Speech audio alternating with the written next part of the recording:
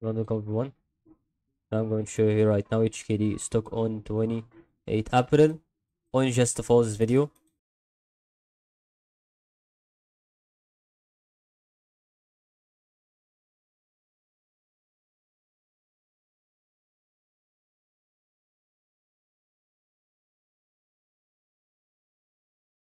About to have the important moment that I started to show it for you in every single progress that should be about to be shown right now through what is going on through the thing that should be concluded. If you think about that carefully, that's going to be about something that is important through the moment that I start to have it.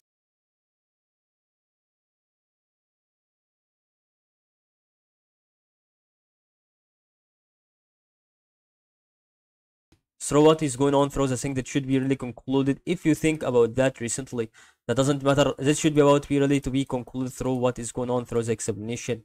Very good side that should be really compared to what I really start to think about that recent.